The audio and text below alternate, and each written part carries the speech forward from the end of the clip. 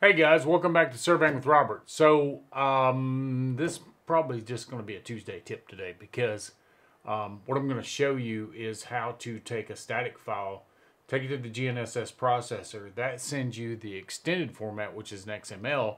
I'm going to show you how to bring that into Business Center and how to correct your points up. So first things first.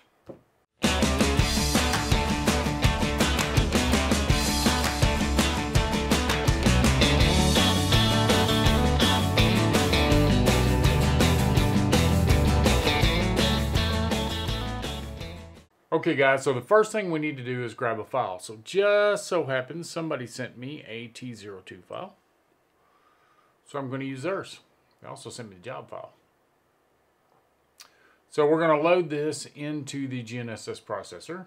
Okay, so the file's loaded into the processor. So I want to hit next. And what this does is it brings us to where it converts the file for us. So you'll notice this is a 4-hour observation. Here's the date. Used a Trimble R10. You can see all the information in here. Antenna type. These are the things it will let me change. So it's Trimble R10 internal, bottom antenna mount, measured height 2.1964 meters. So this information is stored in the RINEX header. So when you go in and you say start base and I want to start logging data, this information is included. That's why I like this GNSS processor, because a little bit less chance for error doing it this way as far as getting the data into OPUS. So what we're going to do now is we're going to hit next. So now it's asking me which processor I want to use. So I'm just going to say let's use OPUS. I'm going to say next. And at this point I put in my email address.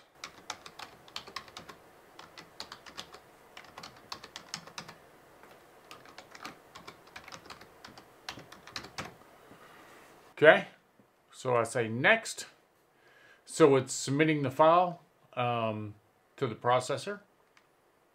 So just like baking a cake, this thing's going to go, but I have already sent it off. So let's go ahead and open up Trimble Business Center, which I should have already had opened up. So I'm using Trimble Business Center 5.32. Okay, I'm going to say new project. I'm just going to say US survey foot. If you got a template set up, like I showed you how to set the templates up in the TBC 101 thing, you can just use your template. If you don't know what datum the job is in, when I bring over this job file, you're going to see down here in the lower right hand corner, it's going to change it. See Mississippi West.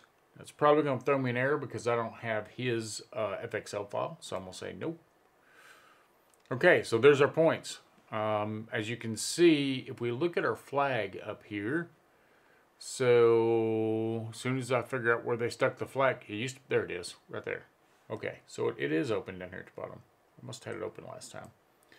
The point has been used, starting point, and it has less than survey quality. So what it's telling us is that was an autonomous position. Pretty smart, isn't it? So now I've got the, here's the OPUS report. If I can grab it and bring it over here. It may not let me bring, there it is. There's the OPUS report. So with this OPUS report, there was an XML. See this attachment up here? So that is an XML that was included in it. So what I'm going to do is I already have the XML. So I'm going to drop and drag it in here. There's the XML. So if you'll notice, we have 2 points in here. We have, this is the XML. This is the autonomous position. So all we need to do now is go to survey, go to merge points. I'm going to select, I'm going to hold down the control. I'm going to select 5,000 and I'm going to select the other point. So I'm going to open this little box up. I don't know why this isn't opened up. I think I said that before in another video. Why that's not automatically open. So our final point is going to be our first point, and we're going to include it in the move. There's this point. We're also going to include it. So as you can see, that's, I can't do anything with it. That's defaulted. So I say okay. When I do, boom, see it move. Don't forget, because down here in the lower right hand corner, little bitty dot, it says compute point. So I'm going to hit F4. I'm going to compute the point. Now what that did is that just moved all the points. If you remember in the little video I did before, it didn't move the points because I forgot to hit F4. Okay, so you hit F4. There it is. It's adjusted all the points to this. Now if I want to, I can go in here. I can right click. I can go to properties. I can look at it, and I can actually, if I want to, I can rename that back to 5,000. Life is good. My flag's gone, except I do not have the XFL. He did not send that to me, but I have everything else. So I have what I need. So now that if I wanted to send these points out, just as a caveat, I can window all these points.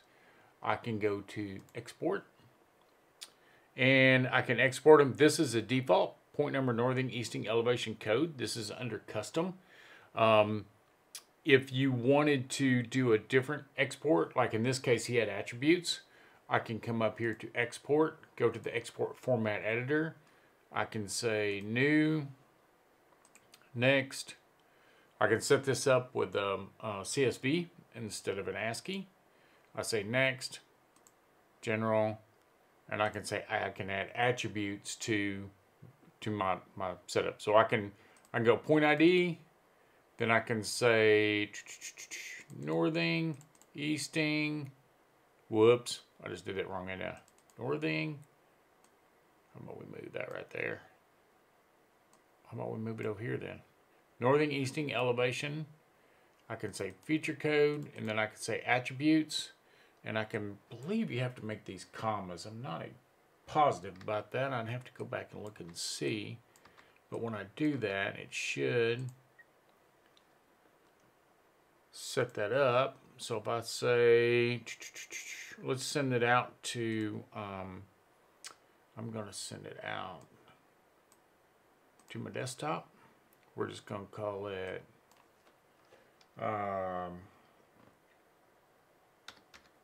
about we just call it OPUS. Save, export.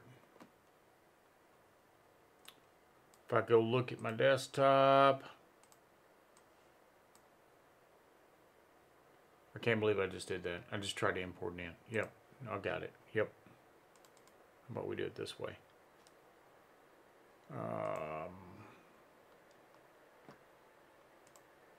I did an ASCII, so it doesn't know how to open them.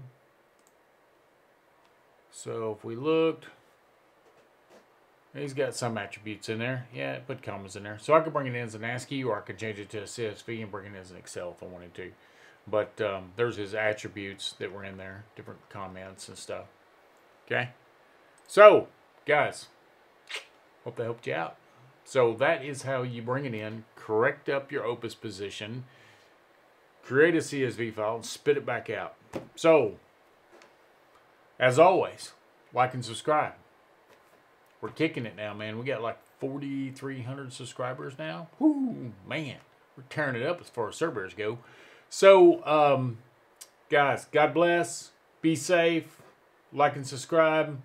I'll see you guys in the next video. I appreciate you watching.